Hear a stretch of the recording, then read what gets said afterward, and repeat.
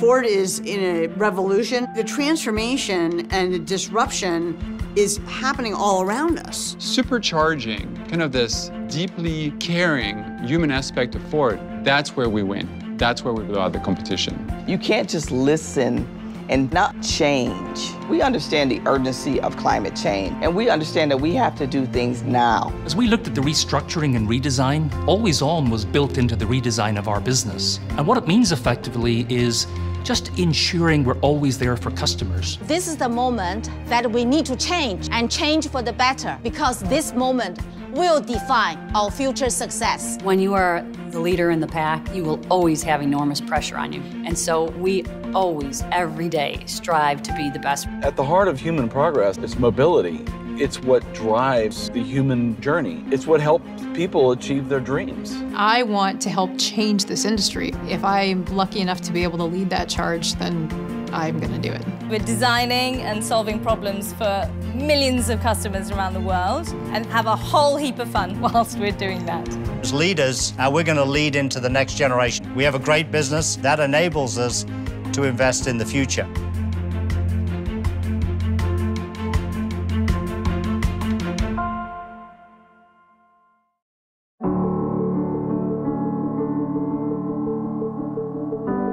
You know, it was fascinating growing up in Northern Ireland. I've never talked about this before, but my dad had a funeral business. We were right in the heart of the Troubles at that time. And I think what it taught me is to move forward and get the best in people, you have to bring people together. The human being hates change. It challenges us to get out of the comfort zone, do things differently. Our turnaround in the region really started with a burning platform. And so once you process that and you know what you're doing is the right thing, that's incredibly powerful in helping you deal with the emotions and helping the team deal with it. You're thinking about the entire social aspects of the decisions you're taking. We effectively reinvented ourselves. First and foremost, we put the customer right at the center of our plan and what we were doing. And it wasn't just about the purchase, it was about the entire ownership cycle. Second thing we looked at was the product portfolio that centered around core products like the Ranger, the Transit, the Mustang, the Bronco. We've announced the Bronco for all the markets in the region. Can you imagine the power of having the entire South America organization really focus on making the experience with that product better? I'm extremely happy that we're able to offer it to the customers, and I expect it to be a great success. We're exploring here with a new service called Ford Go, where people can subscribe for a vehicle. They don't have to purchase the vehicle. We're starting to put a lot of attention on understanding how the customer wants to experience our vehicles. We've got to remember, Brazil was a country that almost skipped the landline and went straight to the cell phone, so that speaks volumes. The restructuring we put in place helps us be much more prepared for the future in terms of the opportunities that are coming with connectivity and also electrification. We're going to continue to serve customers, but we're going to do it in a more defined way. That's key. The end goal here, that's to create a healthy, sustainable business and a healthy, sustainable future for all.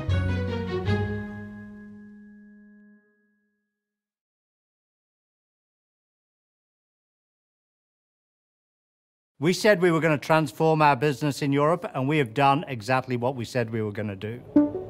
Transit is the backbone of business. We've all grown up with it. It's everywhere in our lives, and we're going to transform that brand and that segment. The e-Transit is an absolute revolution for us. We spend a lot of time really deeply understanding customers. We then work very rapidly to build confidence in ideas by creating hundreds of prototypes, and it's very different to the normal process because typically in the automotive world, prototypes cost millions of dollars. In Ford, they cost tens of dollars. And so if we're solving problems for our customers, those new ideas are actually going to transform Ford and hopefully have a really big impact on the world around us as well. Electrification is about much more than the drivetrain. It's going from a mechanical to a digital age. That's why we're connecting all of our electrified vehicles. Our commercial vehicle customers have high demand for electrified, sustainable, but also connected products and the services that we can provide around them. Fleet customers are open to sharing data if and only if we can improve their business productivity. So Nick, are there any particular opportunities that you see there for Sky? Yes, I mean, huge opportunities in data for the efficiency of our fleet. Right. We're obsessed with uptime at Ford. 70% of our commercial customers tell us that the one thing that drives them completely insane is when their vehicle is off the road. They can't do their job, they let their end customers down, it damages their reputation. So downtime, bad. Uptime, good.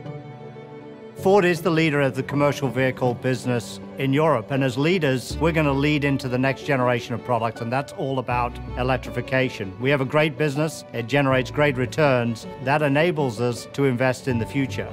We're now investing $1 billion to transform Cologne to be our first European electrification center, and that's one of the most important announcements I have made in my career.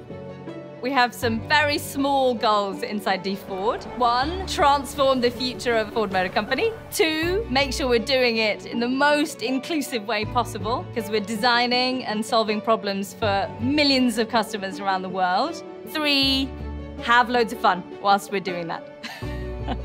We are all in on electrification in Ford of Europe. We're going to lead the electrification revolution in commercial vehicles and in our passenger vehicles.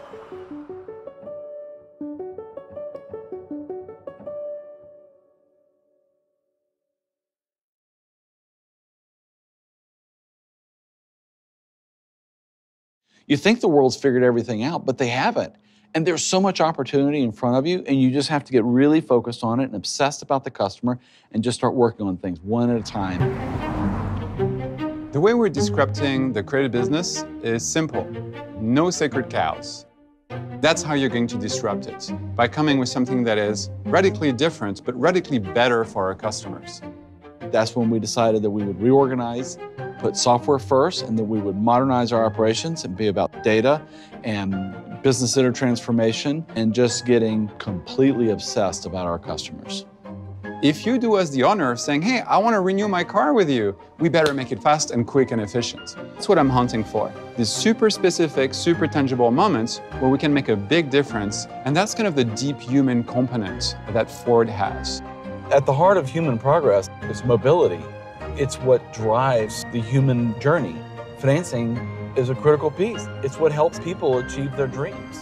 Plumbers just want to plumb, builders just want to build. We have the opportunity to help them not worry about their financing or signing paperwork or anything like that. Combining kind of this deeply caring human aspect of Ford with state-of-the-art technology, that's where we win. That's where we blow out the competition. If I could go forward 10 years and look back, I'd like to think that we achieved our aspiration of being a reason to choose and stay with Ford.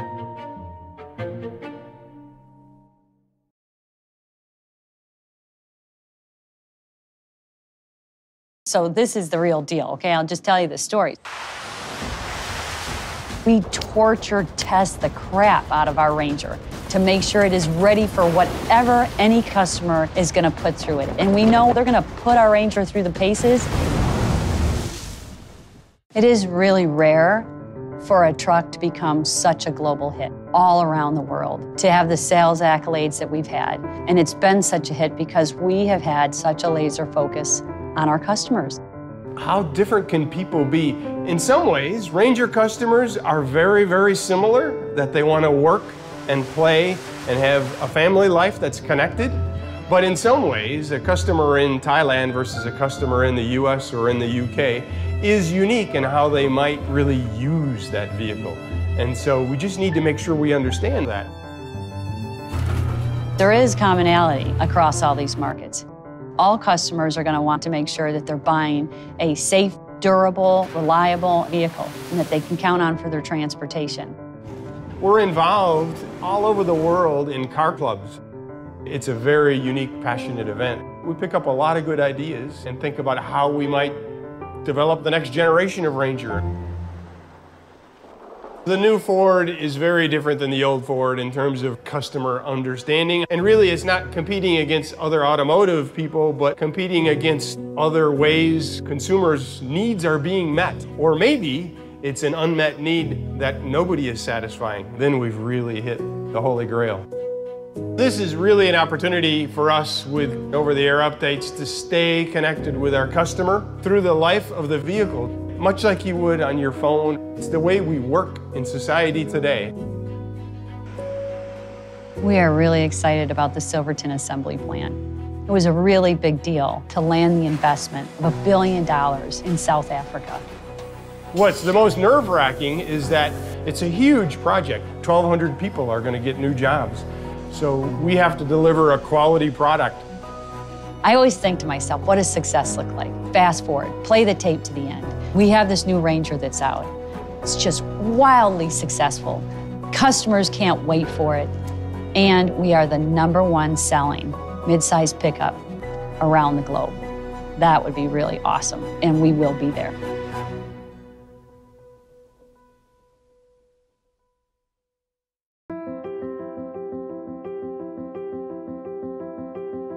So if you ask me how we attract those younger generation of customers, go where they go and talk what they talk. In China, they call it customer defines future automobile, which means now the market, you have to be customer-centric. The challenge for us is how to introduce the Lincoln to the younger generation customers in China. We all call it the Generation Z. They are the early adopters of whatever is new. They are very diverse, and some of them are very tech-savvy. The recent Shanghai Auto Show will be really a turning point for the development for the electrification and the intelligence in China. It actually sparkling a very strong sense of urgency for all the automakers. So we must transform ourselves quickly to survive the tide. To be successful is also about the dealer. We need to engage our dealer network to be digitally connected and to transform themselves from traditional in-showroom event to online. And we have tried a lot of new initiatives. Catching this digital transformation has also pushed our Lincoln Way into the digital area, creating a customer experience ecosystem. We focus on cultivating the new customer touching points and creating a whole digital purchase journey for our customer. Same, seamless branded experience. It's a small dream. It's very personal. What I imagine in the future that the most important moment in your life, it can be small or can be really a bigger social cause. But regardless, bigger or small, that moment for the Chinese customer, that moment is always associated with Lincoln. That's my small dream for the future.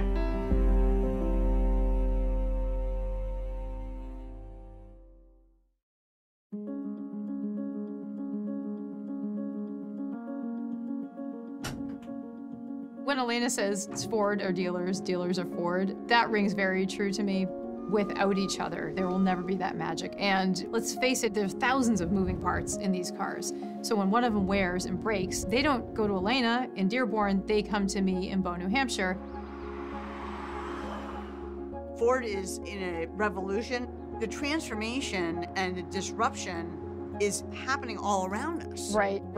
And you have to sort of every day think, okay, this is a little uncomfortable, but we're gonna press through it. I guess if we can put ourselves in the driver's seat in terms of if I were this small business owner and this were my fleet of vehicles, what would I want and need? Simple things like digitizing communications, making paperless transactions, driving out to their work site as opposed to making them drive all the way in and lose a day of productivity. It looks like you just need a temperature sensor. It's an easy fix. Yep. And I brought one on the truck. This is all about the always-on experience, right? Yeah, right. So I think one of the big futures of retail is this online, offline experience. We're trying to make everything seamless and always on.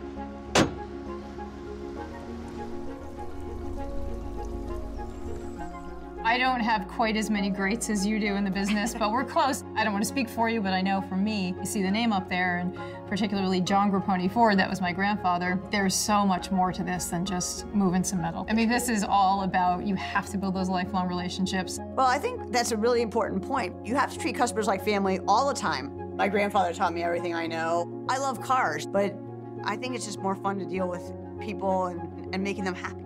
Not for nothing, I want to help change this industry. I want people who sell cars to be able to hold their heads high in our small communities. Whatever the goal is, if you do it with a humble heart, it will just be such a much more pleasant journey for everybody.